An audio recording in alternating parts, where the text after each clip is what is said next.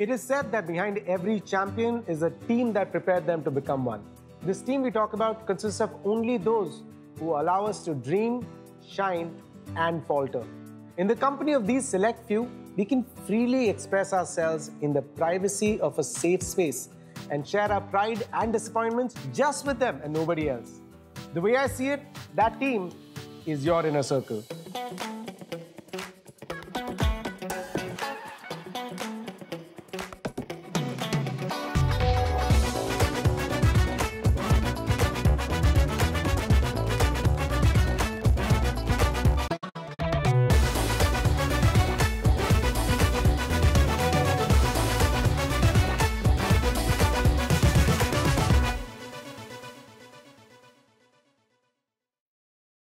I'm Abhish Matthew and welcome to WhatsApp Presents The Inner Circle, where you will join me on a journey where I meet some of our greatest sports champions and those who helped them become one. Today I'm going to talk to a world-renowned Paralympian who fought every challenge like she would fight in a battle and come out victorious each time. She did this with her undying spirit and resilience and the strong support of a feisty inner circle. With great pleasure, I introduce you to a Paralympic medal winner, a swimmer, rally driver, motivational speaker, and President Paralympic Committee, Deepa Malik, Padma Shri Khel Ratna awardee. Hi. Thank you so much for coming. I'm so excited to speak to you. Thank you. You know, on our show, we've had a number of champions who've come up, and one thing that's very different in your journey is that their sports journey started at a much younger age, but for you, it started at 36. 36, I started my sports journey as a swimmer, but I could not do much as a swimmer. So instead of giving up sports, I shifted gears to athletics at the age of 40. It was more a journey which was looking for an identity. I always say I'm more of a sports activist because I chose that medium to tell people that it's all right to be on a wheelchair. I am fit, I'm happy, I'm active, and I am blessed to be alive. So, from being fit, sporty, and a biker, you went through the spinal surgery. What was the initial shock like? It was like prayer answered. Okay. There's a paradox out there. I suffered the tumors and paralysis as a child, then rehabilitation, learning to walk again, and then forgetting about it because as I grew up, I was a very sporty and a very outdoorsy kind of a person. Suitably married because he was a biker, gave me a bike, life was a fairy tale till my elder daughter met with an accident and she had a severe head injury leading to hemiplegia, that's paralysis on the left side of her body. I really believe in the power of manifestation because, and I always say, please be very, very sure of what you're praying. I kept saying, you know, like how a regular cliche mom says, you know, मेरे बच्चे को ठीक कर दो and मुझे दे दो कुछ. Literally. And Devika started showing a bit of improvement. But then this tumor came. And as I spoke to the doctors and they said that the only chance to life was actually to get operated. And if I'm alive, I'll be with chest below paralysis for the rest of my life. So it was told to me when my husband was at the war and there were bleak chances, the way we were hearing about Kargil. I just wanted to be alive. You've often said that माँ अपने बच्चों को पालती हैं, but in your case, the roles have been reversed. My daughters have been amazing strength because they have moved in with me, especially Devika. She had to even give up her set of friends in Pune. From her inner circle, she moved as my inner circle. Normally, a mother bathes the daughters, put them in a diaper. In my case, my daughters gave me a bath. They put me in a diaper. They packed my gym bag. They put me in my stroller, my chair, and they took me to gym and to stadiums to play. Were there any comments from outside, any remarks that did loads. Loads. I mean, you win a beauty contest. You are being applauded for a beautiful body. And then you are being judged for a body which is chest below paralyzed with no bladder and bowel control. And people are saying, oh my God, a general's son, a cavalier, young colonel, oh, his life has gone to dogs. I said, yeah, talk about me, for heaven's sake. Then I took on to this journey of ability beyond disability. They said, I can't cook. I opened a restaurant. They said, I'm going to be limited to a room. I have traveled half the world. They say I was a paralyzed patient. I was Fit India's brand ambassador. This is the coolest thing that could have happened to me.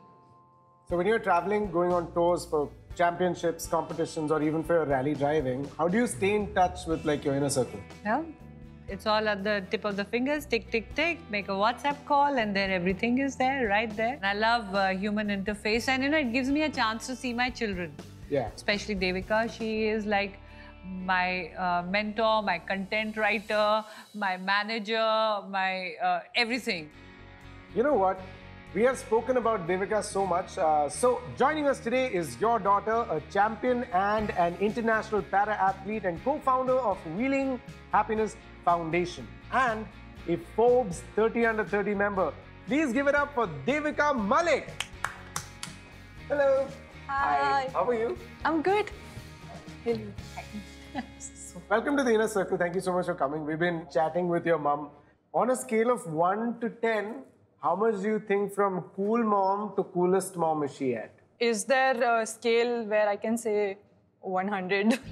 Is she truly now your best friend at a certain point, I would say? I think we've become partners as I have gotten older because we work together. There's so much of community service that we do together. I truly feel like more than friends even, we are partners in every sense of the word. We are probably the only mother-daughter in the world who have competed together in para-sports events at the international level. Like, all I wanted was that when my children grow up, they should not remember their mother as a sad person. I'm glad I was able to do that because they've grown up into very responsible citizens. So that is one thing I'm really proud of. How do you make the events in the family more special? Because again, like you said, you celebrate life so much. I just love talking and I love human expressions and I love laughing a lot. So I have to have a person visible to me, and I think